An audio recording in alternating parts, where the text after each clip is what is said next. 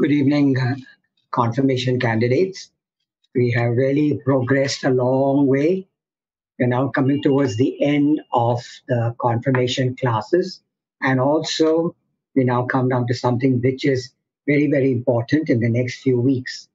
So, the first thing that we all have to know is that before we have our confirmation, we will have the sacrament of reconciliation. So, we'll be having that topic this evening. So, join your hands and we begin with the prayer. O Lord Jesus Christ, who before ascending into heaven did promise to send the Holy Spirit to finish thy work in school in the souls of thy apostles and disciples, deign to grant the same Holy Spirit to me, that he may make perfect in my soul the works of thy grace and my love. Grant me the spirit of wisdom, that I may despise the perishable things of this world and aspire only after the things that are eternal. The spirit of understanding, to enlighten my mind with the light of divine truth. The spirit of counsel, that I may ever choose the surest way of pleasing God and gaining heaven. The spirit of fortitude, that I may ever bear my cross with thee, that I may overcome with courage all the obstacles that oppose my salvation. The spirit of knowledge, that I may know God and know myself and grow perfect in the signs of the saints. The spirit of piety, that I may find the service of God sweet and amiable. The spirit of fear, that I may be filled with loving reverence towards God and may dread in any way to displease him. Mark me, dear Lord, with the sign of thy true disciple, and animate me in all things with thy spirit. Amen. My dear candidates, paintings speak to us in different ways. And that one of the greatest artists, why they are artists, because their paintings speak to us forever and a day. The painting that you see right now is The Return of the Prodigal Son. It's a painting based on the story that you have heard in the Gospel, Luke 15, the prodigal son. But this painting is amazing because you're going to see why in a few minutes. And you'll be watching a video right now.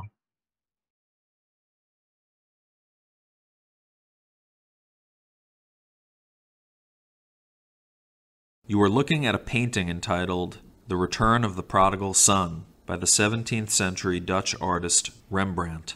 It was inspired by the story about the lost son from Luke's Gospel.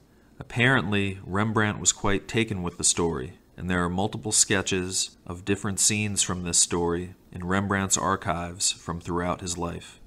This fascination with the story culminated in this painting, one of Rembrandt's final masterpieces, the work of an old man who could look back on his life and sympathize with all of the main characters of the story in some way.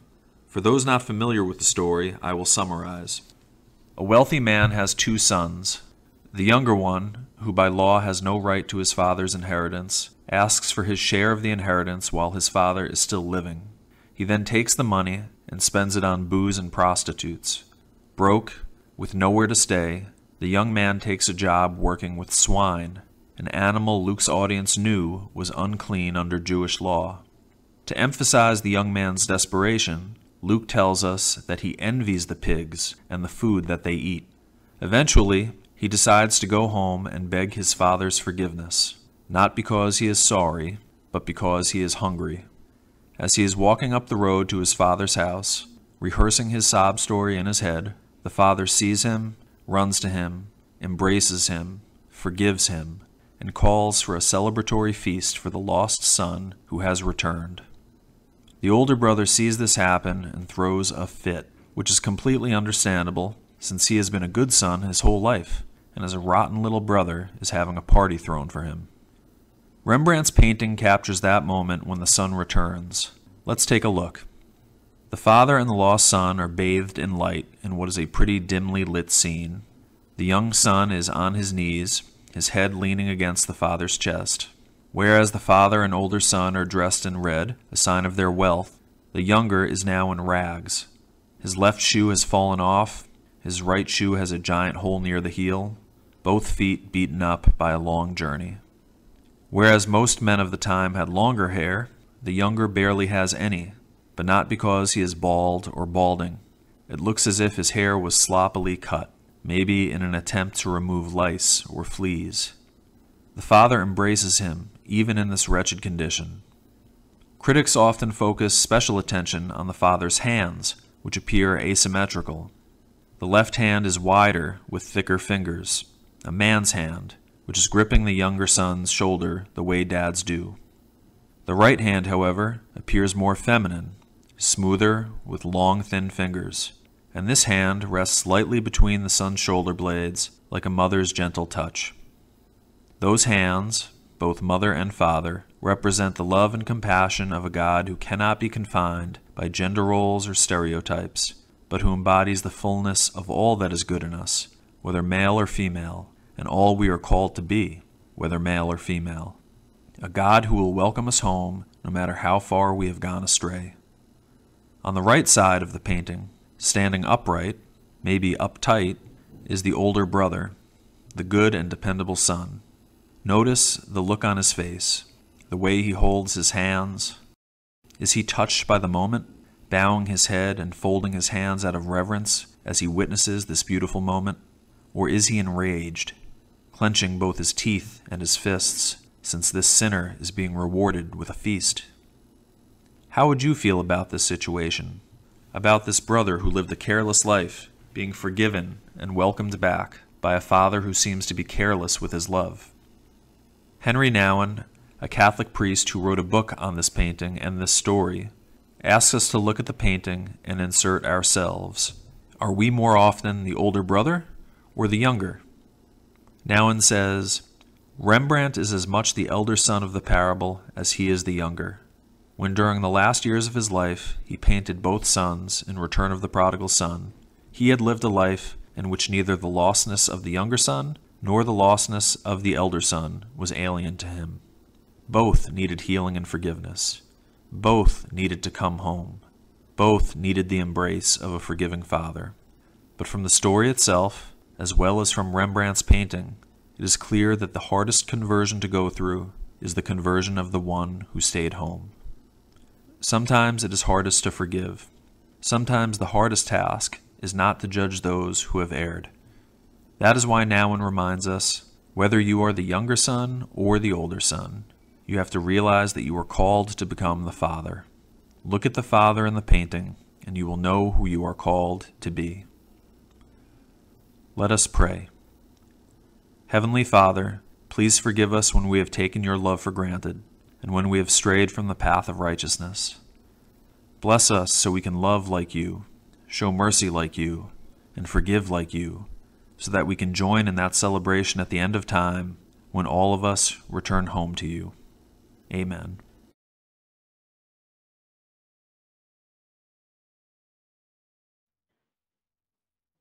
Okay, having seen that video, I'm just going to run through a few things.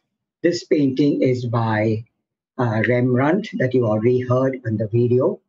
And Rembrandt has a very special way of painting.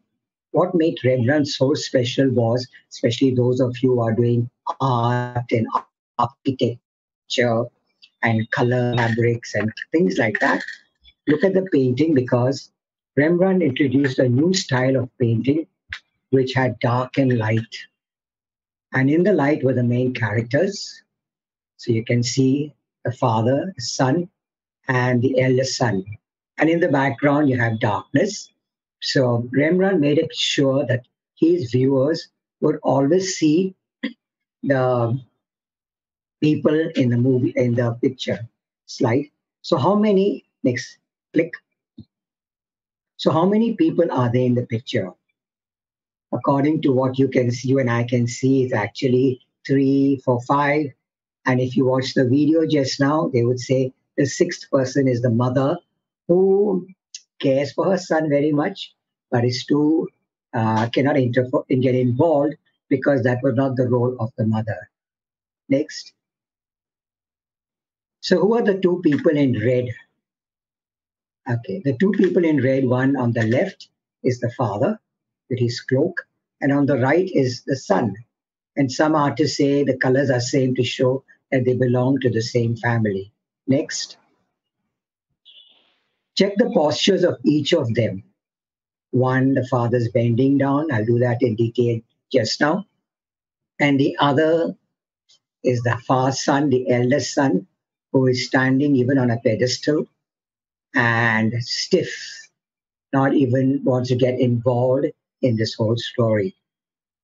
And then we're going to look at next the posture of the father and the eldest son. And then we're going to see something more. What does this whole picture and what attitudes come across in this picture? All right. It's like when you're in school and you have to read the picture and say what it says. But Rembrandt has far more to say as I go through. I'll explain this to you. Next. When we look at these two paintings close up, the face of the father is forgiving and concern, a look of sadness, and at the same time, a look of serenity, calm, tenderness, gentleness. The face of the elder son is sad, but if you can see his jaw, even through that beard, it's tight fisted, the tight lips, that he's not too happy with what is happening. And you know the story that he was supposed to be the good guy and he's never spent a lot of money. And now here the father is cutting the fatted calf and giving the treatment to his son who was squandered the property and so on. So many of us would be in that condition actually. Very often we want justice. Vengeance belongs to God. That's what the psalm says. You may be angry, but it says in this book of Proverbs, the chariots are ready for war, but victory belongs to God.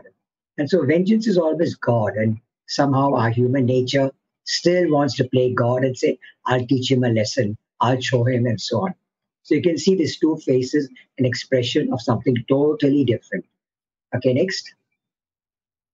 When you look at the hands here, okay, we can see the contrast in the body language. Today's psychologists talk body language and so on. You can see the body language here. The father is bent forward to embrace his lost son. You know, someday you'll go for an interview, and the way you sit, the person, the boss, the interviewer will look how you sit. If you're sitting forward, you are more of an extrovert. You're ready to do things. You're ready to reach out and so on. But if you sit back with your hands on top and just relax, no, you have an attitude of arrogance and so on. You will learn this in time to come. But here the father is bent forward to embrace his lost son, whereas the elder son is standing erect, as I said before, and far off, even a little higher on another step, as you saw in the first picture. And standing up on a high little pedestal comes the impression is that I am better than you, I am higher than you, I am the good son, and so on. Constant comparisons. And my dear candidates, students, comparisons can lead to a lot of sinfulness, gossip, bitterness, all the seven capital sins you've already done. Some of its roots is in comparison when you speak so badly of other people. And here you can see total comparison. I got nothing to do with this fellow. Another difference is the father's hands are opened to welcome the son into his life again. The elder son's hands are closed. Can you see they are folded and holding back a walking stick, a sign of closeness? And I am in authority here. I've got the walking stick in my hand, a sign of authority. Another thing to notice are the red cloaks. You see, the father's cloak is open, and artists and great people who comment on art say it's in the shape of a womb, welcoming that son who's there back into life. Come into my womb, come into my life, come back into my life again. Whereas the son's cloak is more closed. Next. When you look at the picture of the hands, you've already seen the video clip. The Rembrandt has painted two hands. Is basically the right hand is basically a right hand of feminine, a feminine hand. feminine hand, sorry, feminine hand, female, feminine hand, gentle, loving, caring. The left hand is masculine, strong. Can you see that? One is the right hand has got longer fingers, the left hand is stumpy, the left hand is broader, signs of a hand of the masculine, but yet it's a reassuring. And God is like that. He's slow to anger, right hand, and abounding in love. And then both those hands are on the shoulder. Now, if you ever realized in your own life, even now, if you're exhausted and tired and you think of pressing your shoulder blades, you can feel relaxed. And so all our tensions are built up around our neck muscles. And so that is why massages are good. And when people say, I pat you on the back, you feel wonderful. If you have lost someone and someone gives you a hug and they press that part of the body, certain amount of, which I will talk about, these built up stress hormones are built up there and they're released and so on. So you feel a lot of comfort. And this is what the father is doing to the son, holding him in both arms. I would like you to remember that that boy has come from the pigsty. He's not had a bath. He's still stinking and smelling. But you think the father bothers about what he's gone through? No, he's my son. I love him. And he puts his hands around him and pat on the back. The boy, maybe according to Rembrandt, was kneeling down to ask for forgiveness, but the father is not prepared to ask. Remember in the story, it says, I know what I will do. I'll go back to my father and tell my father, Father, I have sinned. I have no longer wish to be your son. Treat me like a servant. But the father doesn't even listen. You can see here the boy's face, the younger son's face is just lost in the folds of the garment. The father is not prepared to hear all that. You have come back, and that's all that's important. We also notice the shaven head. As you heard, it may have been because of lice. But Henry Nouvet, who wrote this whole book out on this painting, okay, this painting is in Saint Petersburg. It's a fantastic painting, and I've got one actually. If you look slightly behind me, there's a painting there of the same thing, and it's a fantastic painting. And why this is so good, I told you there's so much of symbolism in it. So Henry Nouvet said that head of the young man resembles the head of a newborn baby, of newborn baby, or the head of a fetus, and that's a sign of new life. And as I told you earlier, the red cape is like the shape of the womb. The father is pulling him into his abdomen as a sign of the womb so that the son can come back again and be born again.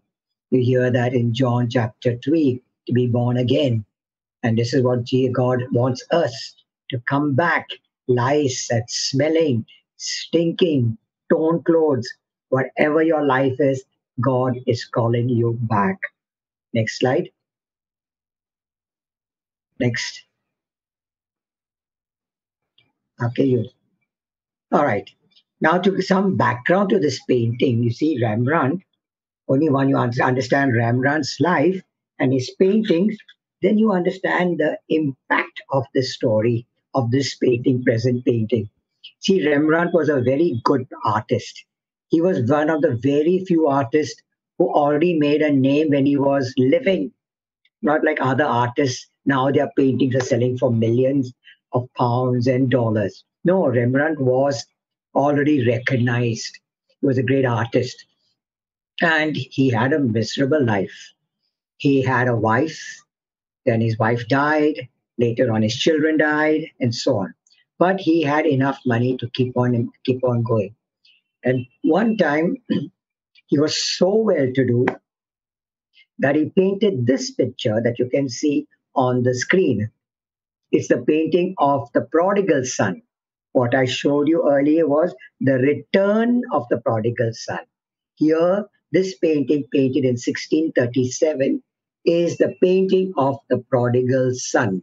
Now you can see it's like when you go for certain places, they show you the before and the after. So this is like the before, and the son goes out with his father's money, And there he is, sees clothes, fantastic satins and silks, and so much of it that it's rolling up into folds. Even his sleeves are big and so on.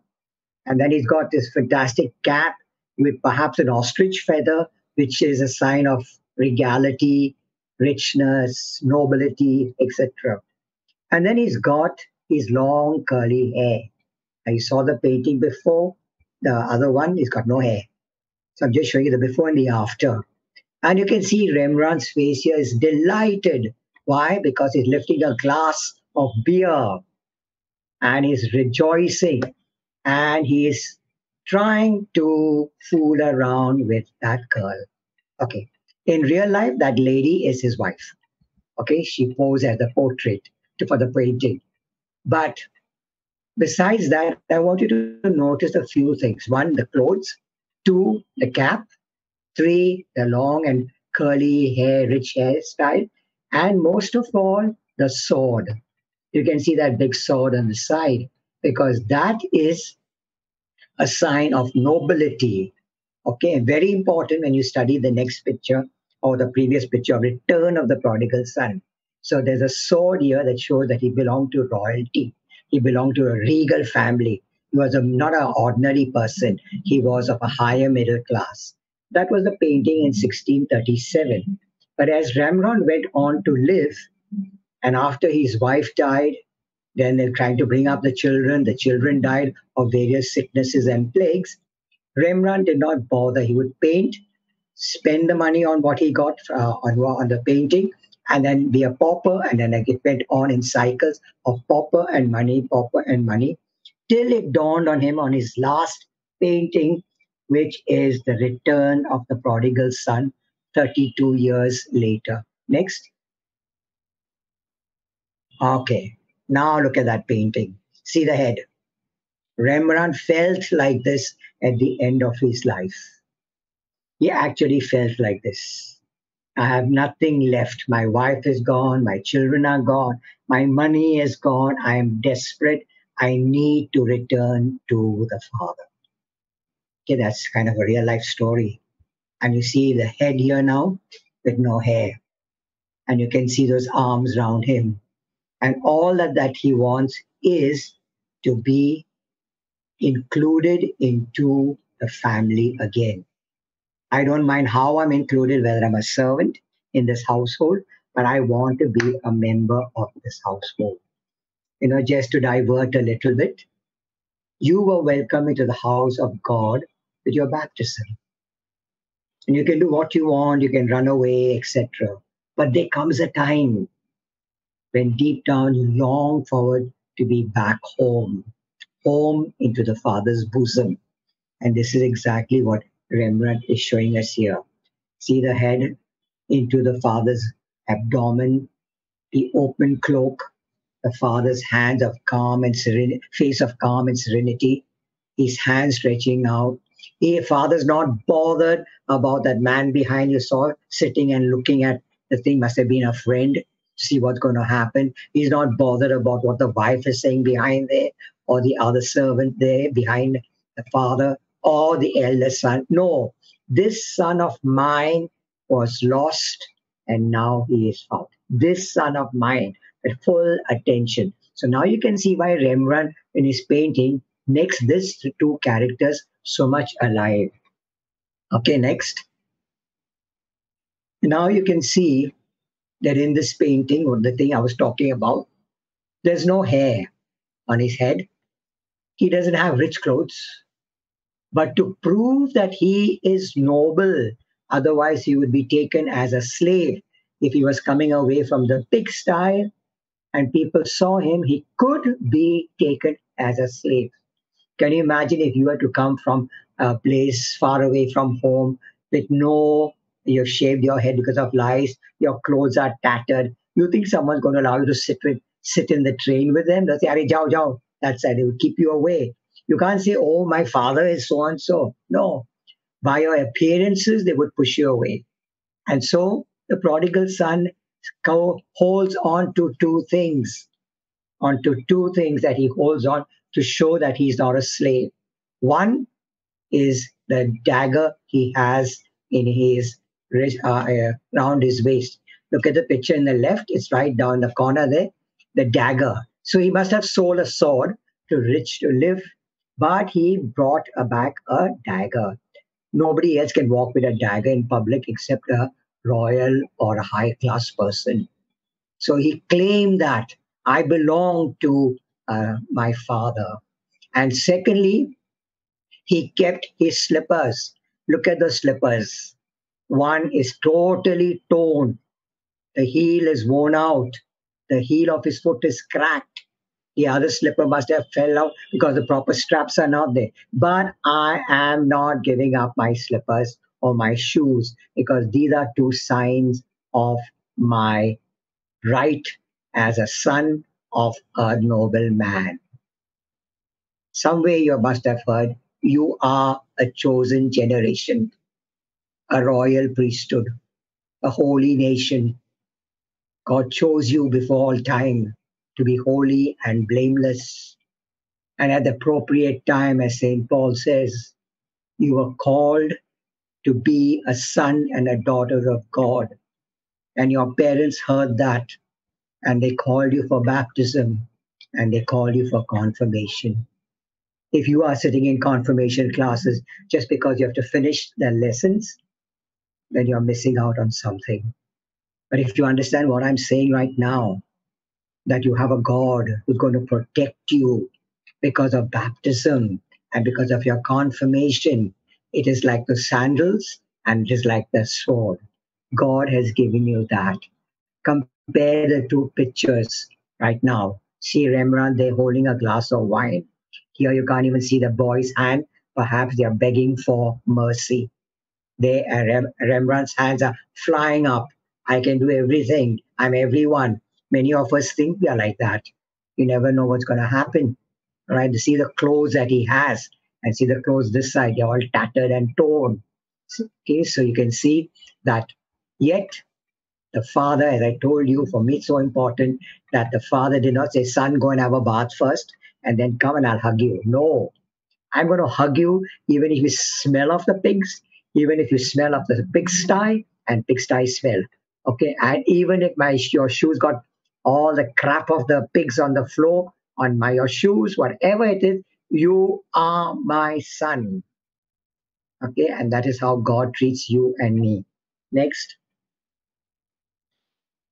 So you look at the picture in totality now, you can see the striking differences because here now, whatever I told you makes sense.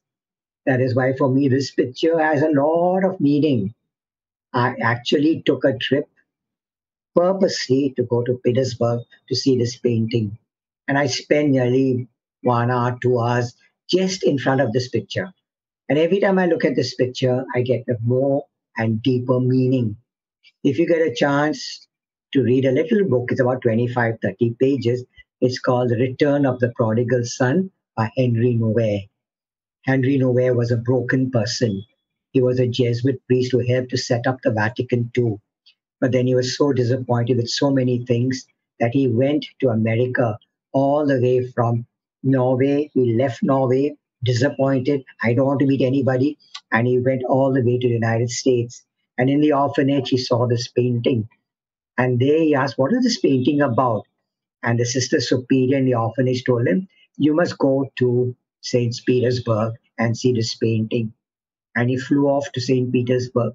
He spent approximately 15 days in front of this painting from 8 o'clock in the morning till the museum closed at 5 in the evening.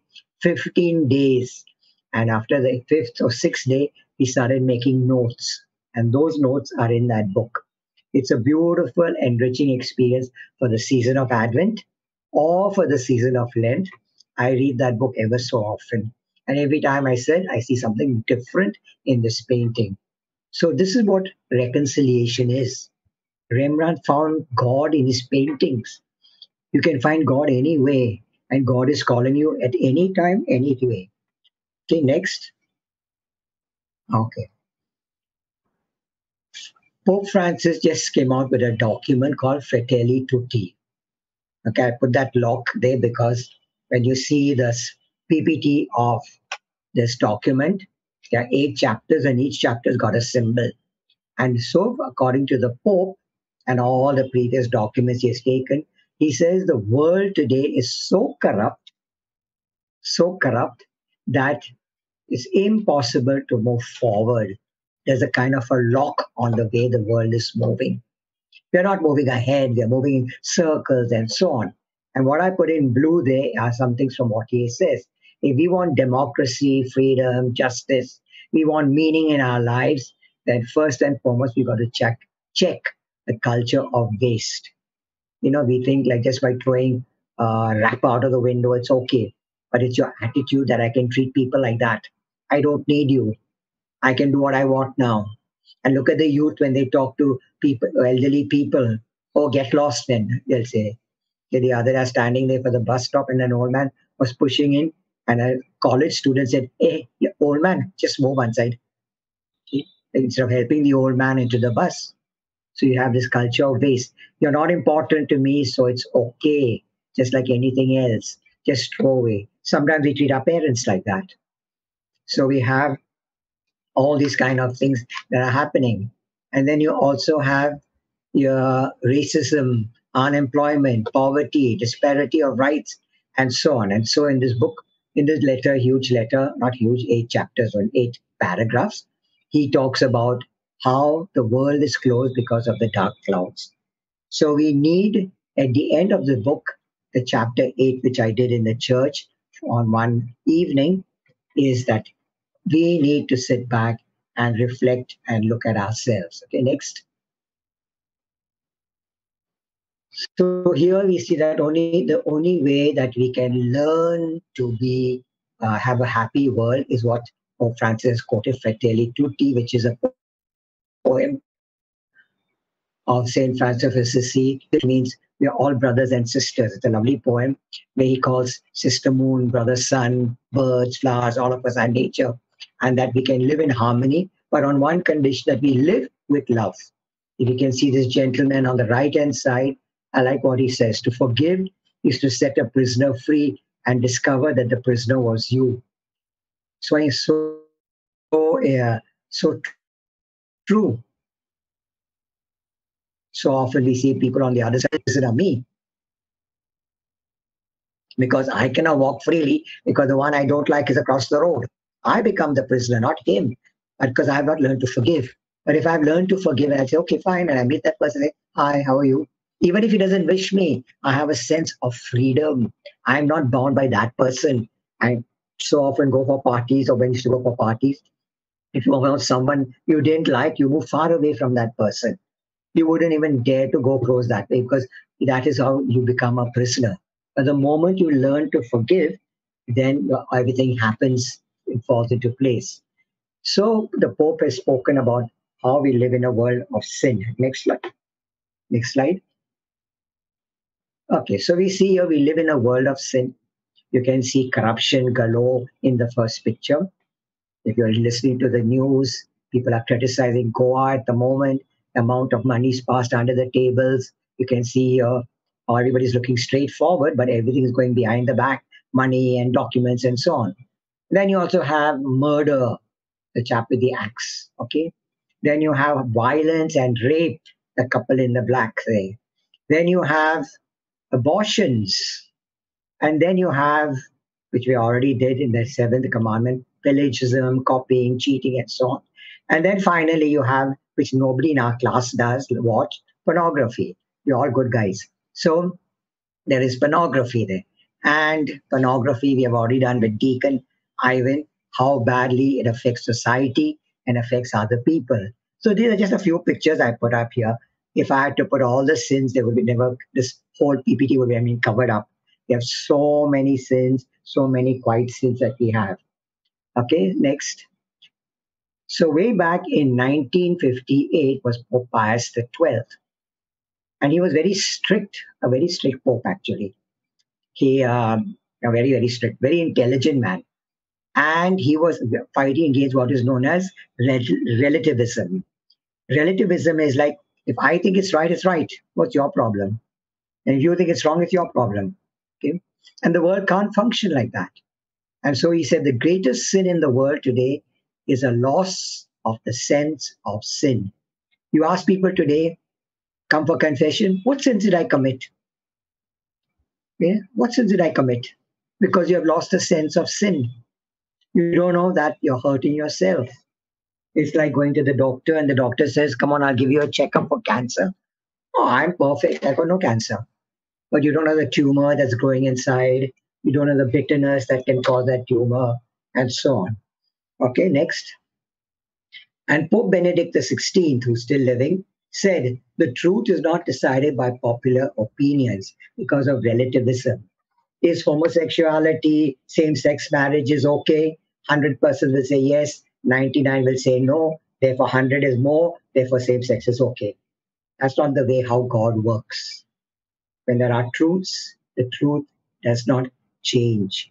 The truth does not change with opinions. Because if the truth had to change by opinions, the world would be in a total chaos. And that is what is happening right now. A total chaos. There's not one stream, track, line, etc. You're doing your thing, I'm doing my thing. You don't interfere with me, get lost, etc. And this is what is happening. The truth is not decided by popular opinion. You remember, Pilate makes fun of Jesus, says, what is truth? Because the Pharisees and the scribes are saying, crucify him. The others are shouting, Barabbas. The third lot are keeping quiet, and so on. And Pilate, in his wisdom, very clever man, takes that water and washes his hands and says, I'm not doing anything. That's another opinion, fourth opinion. I'm not getting involved. Okay, that's also wrong. So, truth is not decided by popular opinion, which at the moment is happening a lot in our country. You know how much of problems there are because people just decide who's got the money, and if you have the money, your case goes through. So, that is something like that. So, Pope Benedict and Pope Francis says we need to decide what God wants of us. Okay, so I'm going to change. Next slide. I'm going to talk about something that is called DOSE, DOSE. There are certain chemistry or neuroscience chemicals in your brain that decide, they're called neurotransmitters, that help your brain to feel good. Okay, so you have heard so often of dopamine. You go on you go, can you click the picture?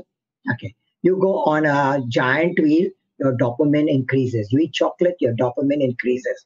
And so you got all these different kind of happy hormones. Okay.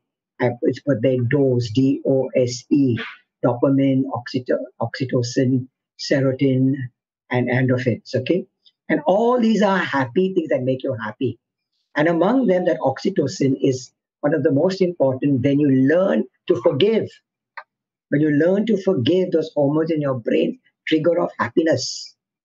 Today, doctors are finding out that when you're, especially cancer patients, if you are angry and bitter and sadness and you hold so much of grudge, your cancer cells grow faster. See, God in His wisdom knew that forgiveness helps us to grow. Okay? So you got these happy cells. So forgiveness triggers off oxytocin, and it has been proved that once you begin to forgive, your life increases. Your love life increases. You know, St. Augustine made a big comment once upon a time, and he said, our hearts were made for you, O Lord, but they will never find rest until they rest in you. Okay, we sing that in the hymn. The exact word was, Thou hast made us for thyself, O Lord, and our heart is restless until it finds its rest in thee. And that is why people have anxieties and tension and stress. It's restless because our hearts are not in the proper place. We're still grumbling and comparing and so on. As I said in the beginning, comparison, how he's got that, how she's got that, how he can do that, how I cannot do that. What's all this all about? And then your brain neurotransmitters do not send happiness. They're sending you kind of bitterness and anger and so on. And by the way, the less you're happy, the older you look. You begin to get wrinkles and so on. Honestly, check it out. Okay, see, you can see so many people are so full of life and they don't even look their age. And so these are the happy hormones. Now, these happy hormones are created by God. And God has showed us one way if you really want happiness, you need to forgive. Okay, next. So, this is an article that you can check in from Pennsylvania where they found that using these hormones, forgiveness is a character, strength, that process that when practiced is associated with improvement of what. Okay, so they've done a study of how forgiveness helps you. It improves your psychological well-being, physical health outcomes, and longevity. That's what I said. You live longer, you look younger. Forgiveness can serve as a protective factor that buffers against poor health and psychological consequences. So your health improves. The benefit of forgiveness, however, are more significant for the individual who has been transgressed, the one who's hurt.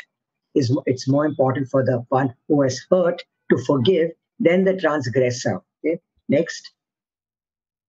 Okay, and now by not forgiving, the same study. Okay, the same study. By not forgiving, there is hate and resentment that have unproductive outcomes, and you ruminate. I don't know if you ruminate, but sometimes I have. Why did he say that? How could he say that? Did he know the whole picture? And it's going on and on, that same kind of movie clip in your mind. And you try to get out of it, and back again it comes because you have resentment. Okay, and the moment you say, okay, Lord, I give it to you, it's your problem. I'm handing it over to you, Lord. It just gets diminished. If you don't forgive, there's anxiety and depression, elevated by blood pressure, vascular resistance, decreased immune responses, worse outcomes of coronary artery diseases, heart problems. Practicing forgiveness enables the transgressed individual to reduce their engagement in rumination, in reducing and thinking of it again and again. So forgiveness then is a pathway to psychological well-being and health outcome. Now, this is done by the University of Pennsylvania. And if you go onto the net and you look at forgiveness and health, forgiveness and well-being, you will see 1,000 of these things popping up, all organizations that are not talking about God. They're talking about how forgiveness helps you to grow. And that is so important because Jesus introduced the sacrament of forgiveness. Okay, next. So you know that in any time that Jesus did a healing, he would say, your sins are forgiven, like the man who was lowered from the roof. And everybody asks, so what is he talking about? His sins are forgiven. And Jesus asks him, what is easy to say? Sins are forgiven? Or make this man walk? And to prove that I can show you that sins can be forgiven, tell that man, get up, pick up your mat, and walk. And chup chup, everybody was there. If you've seen the movie, that serial Unchosen, watch that scene. Everybody's just standing there, mouths open, as this man just walks through. Nobody saying, hello, you have to pay for the damage of my roof.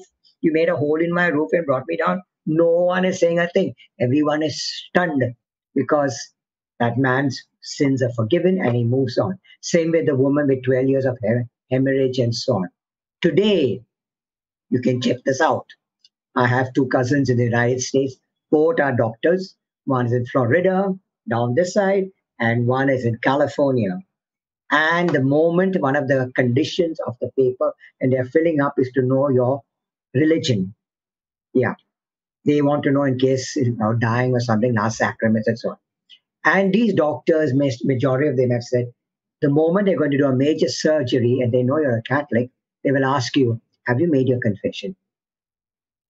Not to scare you that you're going to die on this operation table. No, because with forgiveness, and if you are at peace, your healing of your surgery is faster and quicker and better. Okay, you can check that out also on research studies. Okay, so I'm not making all this up. This is from different studies that are done. Next. Okay, so we come to this guy, very famous guy, Stephen Covey, and he has the 7 habits of effective people. Okay, so how to be an effective person, time management, etc., etc., etc. But in the last few years, Stephen Covey has introduced one more thing. Click on spiritual intelligence. So you already heard in college and so on, multiple intelligence. So IQ is not so important. There's MQ. Okay, you can have sports in a quotient, music quotient. Okay, all these kind of things. Like why Tendulkar could fail his SSC exam and yet be such a rich man because he has sports quotient, SQ, another kind of SQ. Okay, so there are people like this. Oprah Winfrey has a fantastic show. She's not highly intelligent. She reads, but she's got a very high EQ. She knows how to deal with people and so on. But Stephen Covey found out there's still something missing, and that's missing is spiritual quotient. So in this spiritual quotient, he doesn't talk about God per se. He talks about the higher being. Do you have this higher being in your process? I don't know if you have seen on your WhatsApp this new thing from Japan, Ikagili or something like that. Do you have a purpose in life? Are you moving towards one particular goal at the end of your life? Can you say you have achieved this? Like St. Paul says, I forget what lies behind me and I run towards the goal, a crown which is unperishable. And I leave everything behind and I trade myself for that goal. And so Stephen Covey says that is known as spiritual quotient. Do you have something in the higher realms that directs you and guides you? That's what's important. And so today, it's all about like making the money and so on and so on. You find so many people so rich and yet not happy because they're missing out on the SQ. And this is not something new. Jesus has been talking about this for years. Okay, right from the turn of from the 2,000 years before, that Jesus has been talking about these things. It's only psychologists are putting it together and putting it together this way and that way, and that's what's making it sense. But if you see, if we have a God factor in our minds and a God that cares for me, I can be even a sharper and a more energetic person in life. So I've given you the psychological background of why we need forgiveness and how forgiveness brings healing. Okay, so let's go to the next slide. So Jesus said, I've come not for the righteous, but for sinners. And many people don't come for confession because wonder what will the priest say? I'm a great sinner. There is no great sinner. Jesus has seen it all. We priests have seen it all. There's nothing exciting in the confessions at all. Like, oh, you did that. Oh, no, no, no. There's nothing of that sort anymore. Okay. We've heard it all. We are not scandalized and not shocked. But more than important thing is that Jesus came to call sinners. And that was his whole mission. And if Jesus also said when that woman was caught with adultery, and it's a fantastic, that's another lovely painting you must watch of Jesus bending down with this woman, and all the rich guys in purples and reds in front of a great building are standing there, and one man in red is turning, and the other man is catching his shirt. Hey, don't go, because Jesus said, if any one of you who's without sin cast the first stone, that man is turning to go because he's admitting in public that he's a sinner. And the others are trying to still show that they are not sinners, but their conscience pricks them. So that is why none of us can say we are holy enough. None. Even the greatest of saints would still need the grace of God to get into heaven because grace comes from God. Some of the great saints would try to make many confessions in a week because they hurt God, not because of guilt. I love God so much, but then if this is going to come in the way of God and me, I want to get rid of it. So it's not the number of confessions you make, but it is how much and what depth you make your confession to come back to God.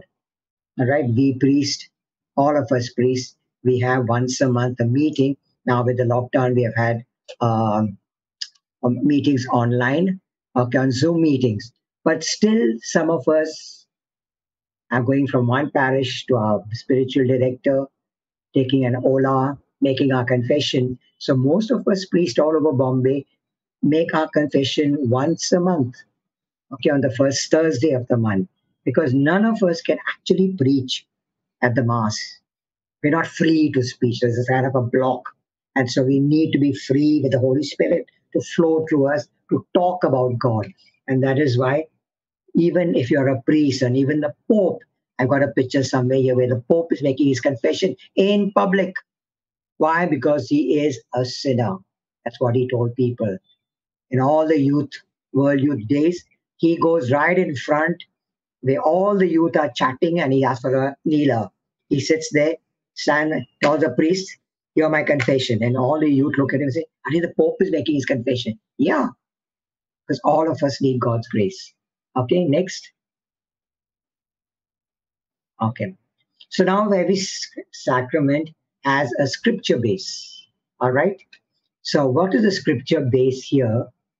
And the scripture base is John chapter 20 in the Bible. John chapter 20. Jesus is risen from the dead. Jesus is in the upper room. And Jesus enters the upper room and he says, peace be with you. And after that, when the latter part of that same gospel, again he says, peace be with you. And then he says, I am sending you. Okay, that, and he breathes on them. What is breath? Breath is life of God. Ruha, Holy Spirit. Holy Spirit in Greek, in Hebrew, is called Ruha. So God breathes into them the Holy Spirit. That's why he says, receive the Holy Spirit. Adam received the Holy Spirit. When you are baptized, you receive the Holy Spirit. When you were born, your first breath that you took was a gift of the Holy Spirit. And God reminds them, the apostles, receive the Holy Spirit. If you have forgiven anyone's sins, they are forgiven. If you do not forgive them, they are not forgiven. See the authority God gives the apostles, and the apostles, to the laying of hands, give it to the priest. That is why every priest doesn't say, I'm forgiving you, but I forgive you in the name of Jesus, the Father, Son, and the Holy Spirit. I cannot forgive your sins, but Jesus can forgive your sins. And there are times when Jesus says, if they are not forgiven, then they are not forgiven. When? We will do that when you come to the content, matter, and form. All right? When can a priest refuse to give you absolution? So you have scripture base, right? Remember to write this down. One of my favorite questions is matter and form and so on. So scripture base is John 20:21. You don't have to remember totally, but if you remember, it's in the upper room, and Jesus gives them this power to forgive. That's more than enough. Okay. So what exactly is sin? Next slide. What exactly is sin? And sin is basically, picture, sin is basically a broken relationship. Okay. It's a broken relationship. We have done it so often. Jesus said, love one another as I have loved you. We have done what a relationship with Son and Father, God and me and others, others and creation, and so on.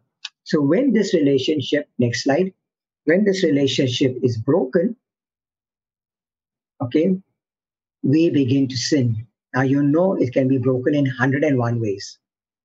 For example, cutting down trees in Goa, destroying that. That's breaking down the fifth commandment. The animals will die, pollution will increase, people will suffer, coal dust everywhere, etc. That's the fifth commandment. That's breaking a relationship just because of one man's greed. All right, so you have these kind of things. Look at any commandment, it's a broken relationship. And when that broken relationship is there, we're also breaking indirectly the relationship with God. So that is what sin is. And so you can't say, I have not sinned, because if you have not broken a relationship, I don't know. I see people crossing the road at the wrong time. I see people crossing the road at the wrong place. That's breaking the law. I see thousands of people walking without a mask. They're causing danger to their life and to our lives also. Fifth commandment again. So if you look at everything, there is, I'm not saying everything is sin, but there can be broken relationships. And that's when you need to come back to God. Okay? A real conversation with God and to make your sins, confess your sins. Next slide. Now, throughout the season of Advent and Lent, you will see this word metanoia. Metanoia means to turn around. Click. Okay? Metanoia means to turn around. It's a Greek word. Okay, and to turn around what? to go back to your real life, the real life with God. Okay? You hear it so often in Advent and so on. You know, next slide. When I talk to people, I look at my life, even um, my ordination symbol was a Y, two Ys, the big Y of Yahweh and the small Y of me. But this Y has always played a very important role in my life because if you look at this, this is the path towards God. Click. This is the path that we go away from God. And when do we go away from God? When we say, it doesn't matter, it doesn't matter, it doesn't matter. And as you go on, click, you'll find that this distance is getting bigger and bigger. It's so sad that some people have never kept a parallel life with God or never been in the main part of God, the big white arrow, but they're going further and further away. And then suddenly one day you'd get up and say, why isn't God hearing my prayer? Maybe God is too far. No, God is not too far. He'll listen to you. But you can't use God like when you want Him and when you don't want Him. Okay? He's not like a thing that you can use. God is a one that wants relationship. And sin is basically this. When you don't make your confession, your sin accumulates. I will give you an example of, say, so many people in Europe or in Canada, in America, they don't go to church on a Sunday morning. Why? Oh, one Sunday we got to sleep. We had Saturday to sleep also. One Sunday to sleep, we get up late. We'll go for meeting. We'll go for the parish mass at 12 o'clock. All parish masses at 12 o'clock in the afternoon because it's warm. So we'll go for the parish mass at 12 o'clock. At 12 o'clock, no, I think we'll go for a brunch. We'll go swimming and maybe we'll try and get an evening mass. Okay. After the evening, oh man, we're too tired after the swim and the brunch. Yeah, never mind. We'll make it next Sunday. So if you've got forgot one Sunday, the next Sunday comes along and says, ah, we already didn't go last Sunday. What's the point of going this Sunday? And that's how it becomes a habit. So you miss one Sunday and then another Sunday. And finally, somewhere way out, suddenly your daughter or your son getting married. Oh, let's go to the church and have a wedding mass in the church and nuptials. For what? Why are you having a nuptials in the church? A hypocrite. You've never been to church, but you want to show the whole world that you're a Catholic? What is the point of that nuptial mass? A show, because God is not in that. You're not even made your confession to come back. You know, many of my cousins called me for weddings to Canada, and I didn't go. Okay? Because I don't know if it's really correct to go or not to go. But I would feel very upset with celebrating a mass when I know that there'll be people talking outside there, there'll be only the couple inside, and whatever, and so on. So, this is exactly how sin is. It gets it slowly and surely, and it gets into layers and layers, hardened layers. Okay, next. So, when we look at the people of Israel, I'm going to go back to history, and we look at Israel's history, the people right from the time they left Egypt, they were rebelling against God, the golden calf, and worship of Baal and Asherah, and harvest festivals, prostitutes, male prostitutes, female prostitutes, temple prostitutes, homosexuality, and so on. And then God brings a nation there and straightens them out. And they say, "Oh my God, oh my God, they got so far away. We're sorry, we're sorry, we're sorry." And then they repent, and after they repent, God forgives them. And then again, the division starts. Slowly, slowly, slowly, other gods and so on. You know, when I look at this coronavirus, I don't think it's God sending it. But God has definitely given us time to pray, time to renew our life, and time to make changes. Changes for the better. Everybody saying, oh, I'm hope we're getting back to normal. Normal is not normal. You cannot afford to go back to that kind of life again.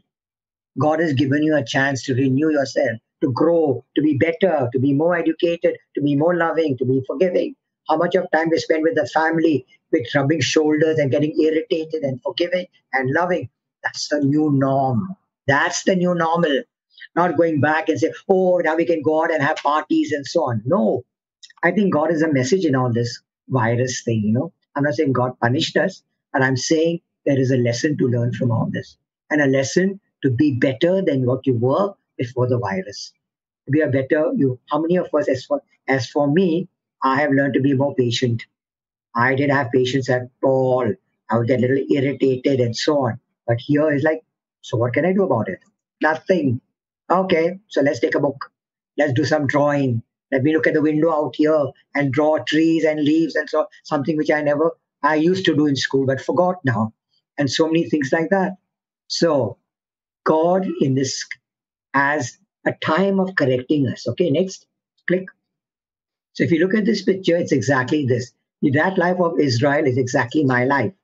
I may rebel against God, but God will send me something that I need to be disciplined, or God will send me something to remind me. He may correct me, or I might see an incident of someone my age dying of cancer, or I might see someone dying because of something. Say, oh my God, this man is the same age as me. And am I ready to go die right now? Oh no, not. So there may be an incident that I see somewhere as a witness or something like that, but I am shaken out of my boots, and then I repent. Okay, and then it's not so easy because after I repent, habits die hard. So I need to tell myself, okay, you got to do this, you got to do that, you got to do this again, and make a schedule and try your best again. Are you going to succeed? No, you will fall, but you won't fall so deep. You will fall, but you'll get up again faster than what you did before. Okay, next slide. Okay, so this is what stages of changes that take place. Another psychological thing. Basically, in the beginning, like most people, I don't want to go to confession. Okay? That's the first thing. I don't want to go to the gym. I don't want to go to for tuition classes. Okay, but then somebody may say, why don't you try it? Okay, I may try it, not I will. I may try it. Okay, so now the ideas got in. Then I will try. And once you start trying, the preparation starts beginning. And then once you go, you start making changes in your life. And gradually a new habit is formed. Okay? Check that out. There has to be a kind of, as I told you, an SQ and a purpose at the end of the life. If I go to the gym at my age, what am I going for? To develop muscles? Who's going to see an old man with muscles and banyan on and muscles? Nobody's interested. Okay, that's not a motivation factor for me. Maybe my diabetes will be better under control. Yeah. So maybe that. But I'm not going to the gym for just like that. So people say, go to the gym. No, no, no, no. Okay. So what I'm trying to say is here is that there are stages and you'll go through the stages. And going to the stages is a process of growing. Okay. All right. Next. Okay. So the matter that we have, okay, is sin, committed, and contriteness. Okay. Just 1 minute. Yeah. So we done the scripture base, John 20:21. The matter. The matter for reconciliation is our sins, committed and contriteness. I remember what I was talking about earlier. Okay. If I am not sorry for my sins and I just go and make a confession, then it's pointless. I have to have contriteness. So therefore, I need to spend time, look at my sin. There are some people who say, I know I made a mistake, but I'm not sorry. Then those sins are not counted at all. What God wants is to see a contrite heart. Sacrifices I don't want. What makes me happy, God says, is a contrite heart. A heart that says, I'm truly sorry. I'm truly sorry. Okay? And when you're truly sorry, you know what it is to be like this man in his hands, head in his hands, knows. He says, how could I do this? How could I reach that? Those are regrets. Then when he gets up, he'll be sorry and makes a contriteness, repentance. So there are regrets and there's repentance. So you have a choice. All of us have regrets. All of us have regrets. Okay. And the other day, I caught a young fellow outside uncle's kitchen and he was smoking weed. And when he saw me, he nearly coughed to death. And he said, Father, I'm so sorry I tried this cigarette out. That's regret. Repentance is, I'm not going to do it again. I nearly died, okay, smoking that thing. That is the difference. One is regret and one is repentance. And when repentance comes, when you're really, really sorry. It's not like the little child who says, okay, Mama, I'm sorry. No, you're so sorry that sometimes you may even want to say, like, I don't want this biscuit or I don't want this cookie as your reward. And the mother says, come on, I've forgiven you. But you're so hurt, and that's what's important, to be contrite before God. Okay? God has been so good to us. And then we just can't take things for granted. There has to be some sense of, I need to love God and to ask Him for His forgiveness. So that is the matter, the sin committed and contriteness, not just a list of sins. And the form is what the priest will say after he gives you confession. Here's your sins, okay? So if you see the next slide, it says, God the Father of mercy. Next slide. Through the death and resurrection of His Son, has reconciled the world to Himself and sent the Holy Spirit among us for the forgiveness of sins through the ministry of the church, not my ministry, to the ministry of the church. May God give you pardon, not Father Michael, Father Clifton, Father whatever. May God give you pardon and peace. And I absolve you from your sins in what? In the name of the Father. I don't absolve it in my own name. I absolve you from your sins in the name of the Father. Very important. It's not sign of the cross, name of the Father. That name there is on behalf of God, on behalf of Jesus, which Jesus already said in John 20, if you forgive sins in my name, they'll be forgiven. That's what it is, not just the sign of the cross. It's so important. I absolve you from your sins in the name of the Father. Some of you have come to me for confession, and I've always said, I absolve you, Abel, or I absolve you, Rebecca, from your sins. I made it a little more personal so that you will understand that it is God who's forgiving you your sins. So that is why it's so important. Now you know the matter of the form, and you know the matter, form, and the scripture base. Now you're going to see a video by a very famous priest who's very good with the youth about picture, about how to make a confession.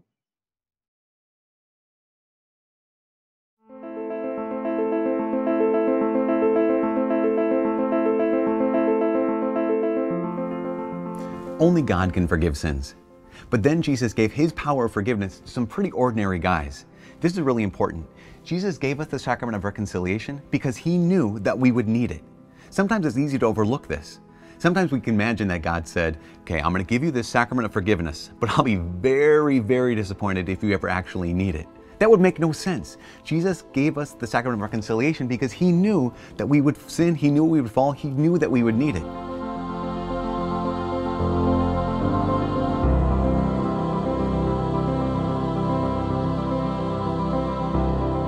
So how do we go? First thing to do, make an examination of your conscience. Basically look at your life and say, where have I said, God, I know what you want me to do, but I want to do what I want to do? And make a list. You can take 10 minutes and do this really quickly. The second thing, get in here. Sometimes people say, I don't want to go to confession because it's been so long, I won't know what to do. Well, the priest, he went to school for this. He knows how it's supposed to go. So all you have to do, get in confession and say, Father, it's been a while, I'm not sure what to do next. And He'll walk you through it.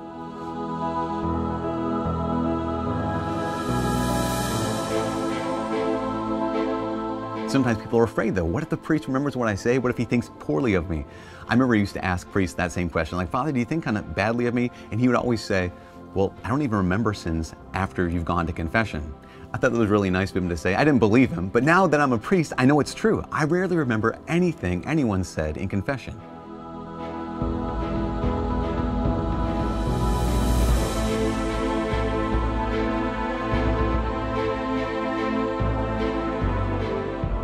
Priests are kind of like garbage men. They're kind of like God's garbage men. You know, if you ever talk to a garbage man and ask him, like, what's the grossest kind of garbage you've ever had to take out to the trash? They can rarely remember this because basically, once you deal with garbage a lot, they cease to be exciting. It ceases to be dramatic. It ceases to be really gross because you're used to dealing with it. The same thing is true with God's garbage men. The same thing is true with sin. After a while, it ceases being exciting, it ceases being gross, it just is what it is. It's just bad, and we take it away without being too shocked. What if a priest, says what I heard in confession? There's this thing called the seal of confession, which means that if a priest ever said what he heard in confession, he would be automatically excommunicated from the Catholic Church. That's how seriously the Church takes your privacy. Sometimes people can be afraid the priest will think poorly of them for going to confession. The priest knows that everyone struggles. Everyone struggles. The fact that you're in confession is proof that you are willing to struggle for Jesus. Now, when you go to confession, one of the first things you want to do is tell the priest how long it's been since your last confession. Now, don't get too hung up on a specific date, just give him a general sense of how long it's been. Because there's a difference. It helps the priest know what kind of advice to give. If you say it's been 10 years and I talked back to my parents once, and that's all, then he can actually ask, let's dive a little deeper, and he can actually help you. Then you start giving your confession. Now, when we give confession, we need to actually say all of our mortal sins. Remember mortal sins, those big deal sins I knew were sins and I freely chose to do them anyways? I need to confess all of those. And the Church says that I need to confess them in number and in kind. Now, the number, again, don't get too hung up on being specific, but just give a general sense of how much this has been. Someone could say, like, I've taken the Lord's name in vain 88 times, 89 times, 87 times, I don't know. You could just say, I've taken the Lord's name in vain a lot. Again, it's the same kind of thing. Someone could say, well, I stole something from work once, and I've been taking something home from work the last number of weeks, the last number of months. There's a difference in that kind of thing, so make sure you say that. And also what kind of sin it is. Now, there's two traps people can fall into. They can either be way too general about what kind of sin it is, or they can be way too specific about what kind of sin. I need to name the sin. I have an older sister, and she once told me I could tell you this story. She said that she went into confession once, and she said, Father, 1 through 10.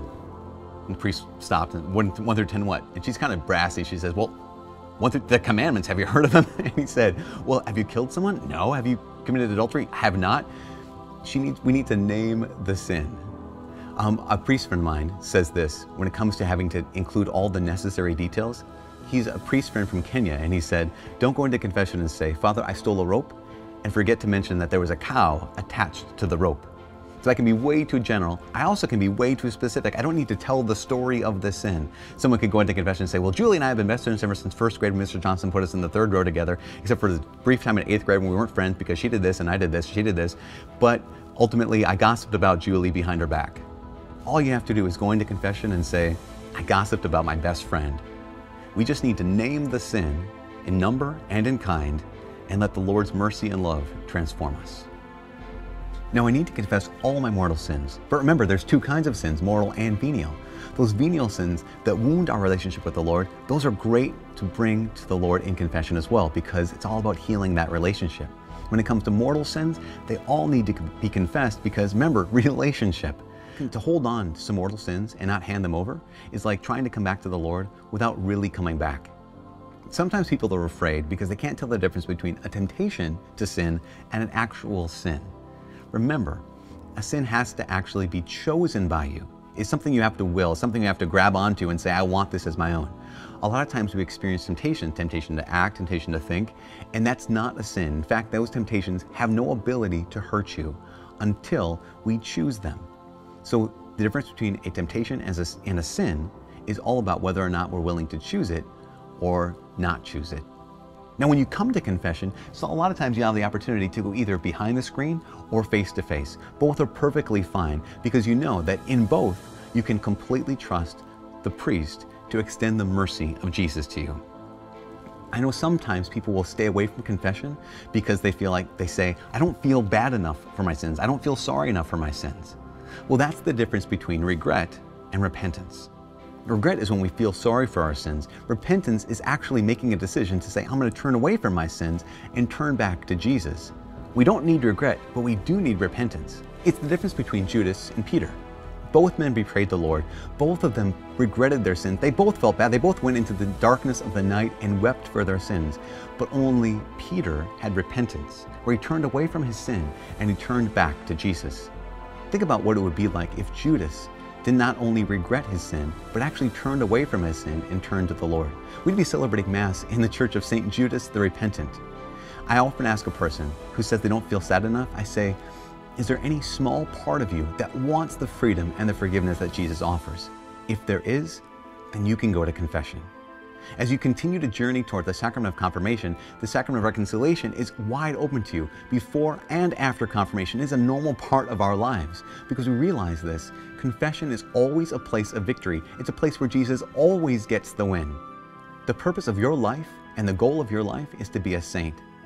The sacrament of reconciliation is where saints are made.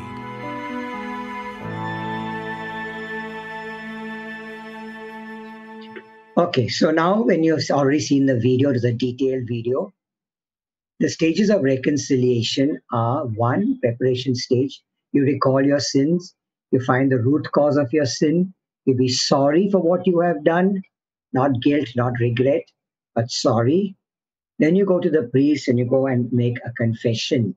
So often people say, I'm going for confession. No, it's the sacrament of reconciliation. Confession is one part of the sacrament of reconciliation. And then you say, bless me, Father, for I have sinned. And it's so many days from my last confession, or maybe 6 months from my last confession, because then the priest can gauge your spiritual life. When you go to the doctor and you talk to the doctor, he wants to know when was your last appointment. And with this appointment and now your sugar level's gone up or your pressure's gone down, what is it that has made over the years, times you can calculate the process of what's happening. The same with your spiritual life.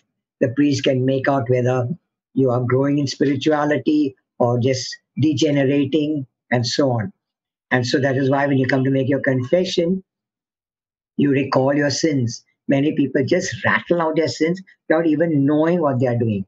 Fortunately, every year when we have our confessions for confirmation, and we will do this whole thing again in the church before you go to talk to the priest, all the priests have come from out, say, Father, the confessions your youth made are amazing.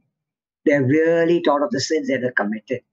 Because I will give you a questionnaire, which is for you or yourself, and you take it off. And that is quite detailed.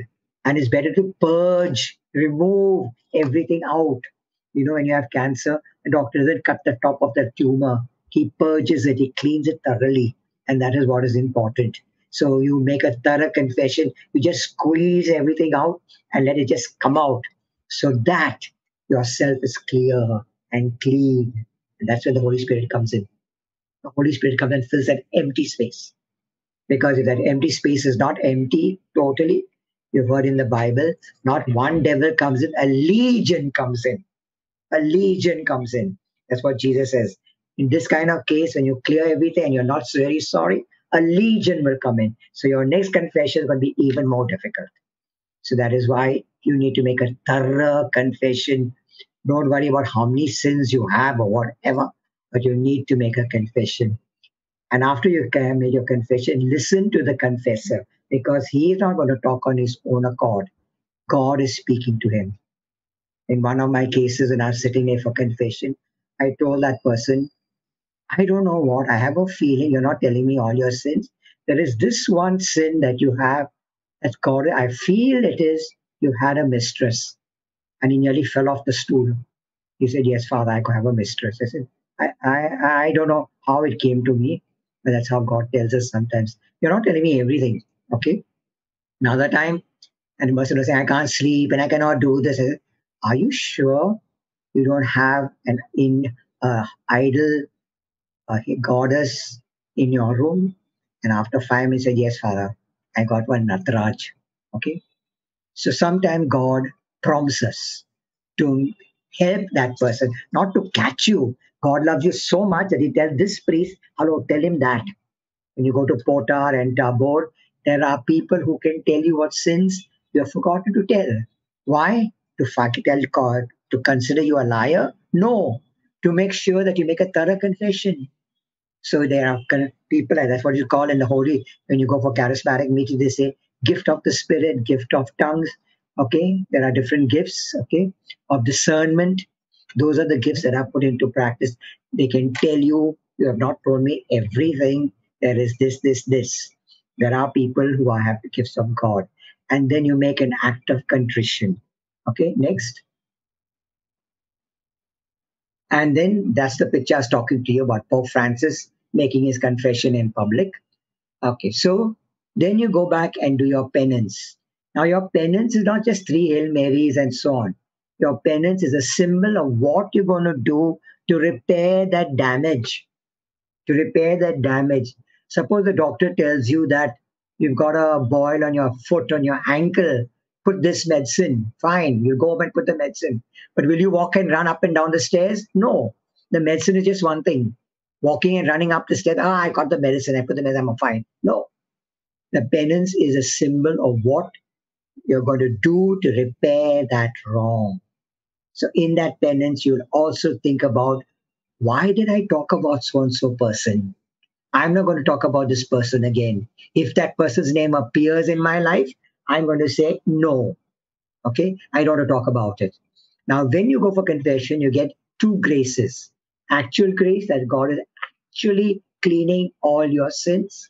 And sanctifying grace is when God's going to give you that grace to strengthen your decisions. So often we hear confession, there are people who we say, now go back to your place and say a prayer. Within 5 minutes after confession, they're out on the road, talking to everybody again. No, you're receiving sanctifying grace at that moment. It's like somebody just painted a garden bench, and instead of you waiting for that paint to dry, you've sat on the bench. It's like that. Sanctifying grace needs you to be in a silence and listen and say, God, okay, I need this grace. I know this is my problem. I know my comparisons.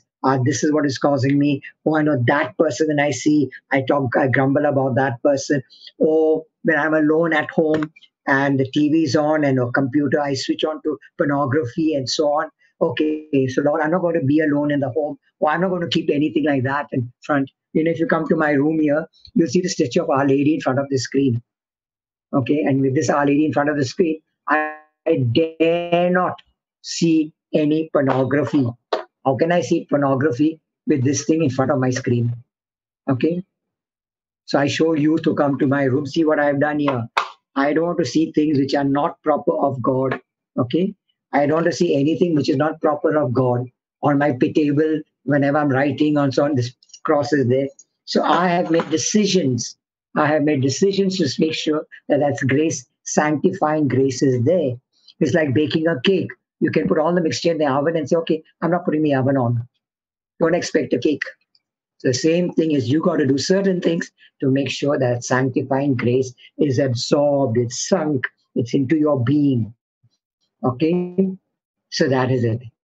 And then you will experience His God's love and healing. And then you make your resolution. I am going to say my rosary every day. And I'm going to fix a time to say my rosary. If you see my alarm clock at 10:45, the alarm goes every day. It's time for my rosary. You have a smartphone, you have a kind of phone to remind you of alarms and so on. Why don't you put that alarm on and say, this is the time of my prayer? And tell people, I'm sorry, I need to go and say my prayer this time. Okay? I have an alarm for my medicines. I have an alarm for my prayers. And so that is why it's my resolution. Because I'm so busy the whole day with different activities. 10:45 is my rosary time. Okay? So something like that. Next. Okay, so I'm not going to do all the 10 commandments. I'm just going to show you slide by slide fast because you have already done this. So we just, I'm going to say, you look at it and I'm going to say next. Okay, so next. Okay, next. You shall not misuse the name of the Lord your God, for the Lord will not hold anyone guiltless who misuses his name. Next. So you know the way we have already done this commandment too with you. Next. Next. Okay, so this is just an example of John Lennon, who used God's name badly. Okay, and he said, I don't know if you must have seen this story on WhatsApp because I have this long ago. Now everything's on WhatsApp. So made fun of Jesus Christ. He said they are more famous than Jesus Christ. Hardly 6 months later, he was shot 6 times. Okay, the next person also, if you see, next. The next person said, even God cannot stop me from being president. As he was climbing up the stairs to take the the oath of presidency, he had a heart attack and he died. Okay, so you can't use God's name and make fun of God's name. Same with the Titanic. I said, not even God, next, not even God can sink the Titanic. And you and I know what happened to the Titanic.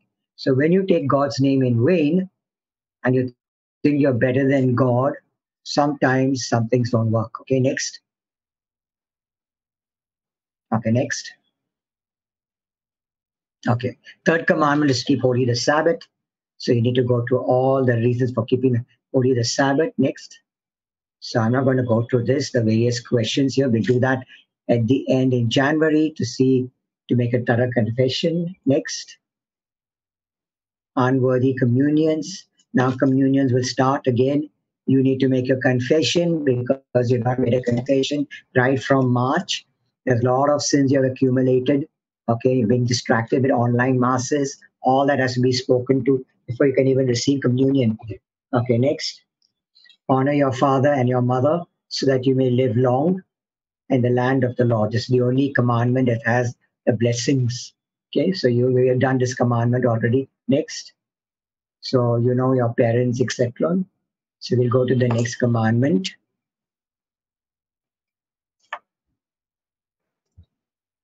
Okay, have I been disobedient, etc., etc., etc. Next. These are children who have been forced by their parents to do, perform, and so on against their will. And so many of these children, okay, maybe some of you fall in this category. Every time a family, somebody comes home, your dad and mom says, okay, son, just play a little song for you, your uncle and auntie and so on. And so your parents don't respect you at all. And therefore you will also grow to not respect them.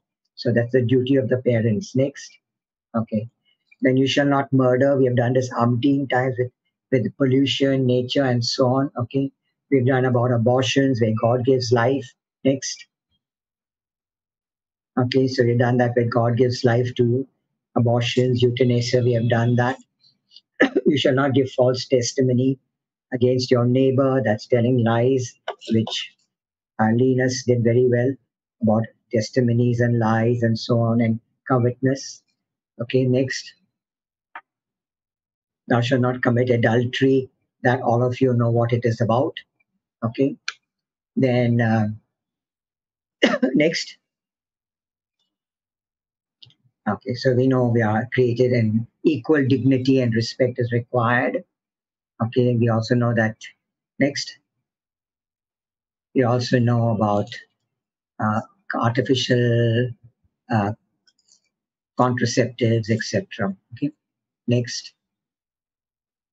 Next. All these things you're well versed in, and you know what's wrong in the whole thing. Okay. All right. You shall not covet your neighbor's house, be jealous, envy of your neighbor's house. Next. Okay, so that's all these questions we'll ask you to look into in January. Okay. Next. Next. You shall not steal. If you see that picture there, someone's stolen the letters of that board. Okay. So next. Okay. So general principles. Taking something away from another person as regarding stealing. Okay. Next. Let's go down to even not stealing animal fur. Next. Next. Okay. So stealing from animals and environment and so on. Okay. Next. Yeah. Okay. Next slide. Okay, capital sins, I think Linus has already done with you. So there is no need for me to do the capital sins, but we just go fast through. The first sin is pride. Next, the next is pride. Okay, you got here Serena looking very arrogant. Okay, next sin, I'm superior. Okay, avarice, when you greed for material things, nothing is good enough for you. You still want to buy and buy and buy. Thanks to Amazon and all that, it's becoming much easier, but you're buying things which are not required. Next. So you have envy. This picture you already saw of that young girl who's feeling jealous that her boyfriend's kissing the other person. Okay, poor thing. Anyway, and that's why we see green with envy and so on. But envy is to want something which you don't have, and quite different from jealousy. Okay, so you're making comparisons. Next, you have anger. Everybody knows about anger. Uh, how we get angry so fast. It goes against our whole body systems. Okay, where we have psychosomatic diseases and so on. You look horrible when you get angry. Okay, next, when you get angry, you're looking so horrible because there's bloodshot in your eyes, dilated nostrils. You look like a kind of an animal because we are still in that instinctive body where big eyes means you're angry and your firm jaw and your teeth come out and things like that. And you look very, very horrible. And the only way to make that other person more angry is to take a photograph and send it to him later. So it's sure to get more angry with you. Okay, next. We have already done about lust with the sixth and the ninth commandment. Next. Yeah. Okay, so difference between love and lust. We have done that. So it's good for all those who are boyfriend, girlfriend. Gluttony. Yeah. Number of French fries in your mouth as if there's no time for tomorrow. Okay. Next. Sloth, which is laziness, and sleeping and untidiness go with sloth. Okay. And I'm more. Okay. Next. Okay. Here's another painting, which I'm going to end with. It is another painting of Michelangelo. Okay, Michelangelo painted the ceiling of the Sistine Chapel. And this painting is the painting called The Last Judgment. So do you remember when I did with you the election of the Pope? And all the cardinals have to go up and hold the paper, that ballot paper up to God. And you can see there right in the center is God or Jesus Christ angry. He's like, I'll show you guys, like hand is up there like that. Okay. And all around Jesus on the left and right are saints. All the saints who have survived and worked hard. Okay. Above Jesus are two domes, all the things that Jesus suffered through. You can see the scourging at the pillars there, and how many people are saved in that dome up there because Jesus was scourged. And you have the cross, and then you have the nails, and so on. What I'm more concerned is, okay, the painting has 1, 2, 3, 4, 5 different layers. So the first layer is the dome. Second layer is Jesus and all the saints. And if you look closely, you see some saints have certain things in their hands because they were martyred, because accordingly, and so on. If ever you go to Rome, it'll be nice if you can see this painting. And from the man who's sitting on a cloud is a cloth hanging. In that cloth is the painting of Michelangelo, because Michelangelo wants to say, I also want to be in heaven. Okay. And then comes this great chasm where you hear in the Bible that story at bosom of Abraham, there's a great chasm dividing us. You cannot come to us and we cannot go to you. And that chasm is shown here as a big river. And in between are people right now who have to, and either maybe purgatory or whatever, either they're going up to heaven or they're going down. And two paintings that every time I go and see this painting, what scares me is that man sitting there with regrets, and the other man right down where the devil is going to whack the daylights out of them because you chose to come to hell. Now, very well behave. And we think hell is going to be good fun, but see the devil's out to attack him. So if you see the next picture, you'll see a close up of Jesus. Mary's there, and all of them are there around the place. These are the saints. Okay. And the next one, if you see the painting, next is that man. Oh, I don't want to be this man. Sees I like, oh, what the hell did I do? How could I do this thing? And there are two devils holding him by the leg to pull him down. Okay. And on the other side, there are trumpets.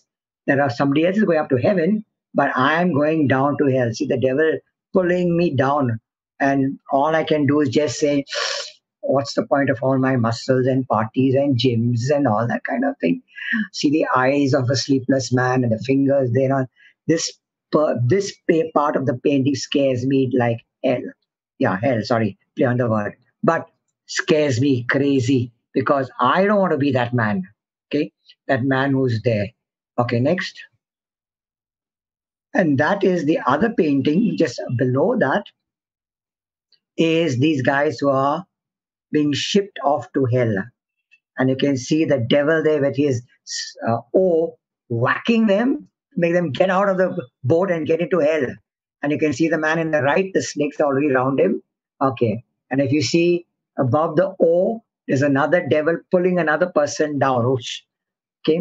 So, and then on the right hand side on top, there are other men. There's a chap there with a black swim trunk falling out of heaven. Okay. Something or the other. So I don't want to be in the lower half of that painting. No way. I want to be somewhere up in the middle. So that is why I need to make my confession regularly. Okay. So we come back to last picture. We come back to the scene of prodigal son. I have a choice. I always have a choice to be like that man who thinks everything is right and standing on a pedestal, the elder brother. Or I can be like that man sitting and says, these things don't bother me. I've got enough of philosophy of life. I'm okay. See, he's got a philosopher's cap on himself. I don't have to bother. I'm okay.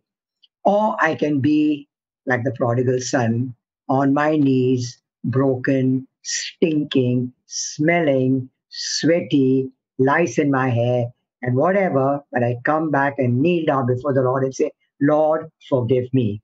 So close your eyes, please. And I'm going to say a prayer from the book of Tobit. Listen to the prayer slowly. Exalt me before every living being, because he is your Lord and God, our Father and God forever and ever. He will afflict you for your iniquities, but will have mercy on all of you. When you turn back to him with all your heart and with all your soul and do what is right before him, then he will turn to you and will hide his face from you no longer. Now consider what he has done for you and give thanks with full voice. Bless the Lord of righteousness and exalt the King of ages. According to your heart, do what is right before him. Perhaps there will be pardon and more pardon for you. As for me, I exalt my God. My soul exalts the King of heaven and rejoices all the days of my life. Let all the sing praises to his greatness. Let all of us speak and give thanks to God, the God of our Jerusalem. Thank you for listening.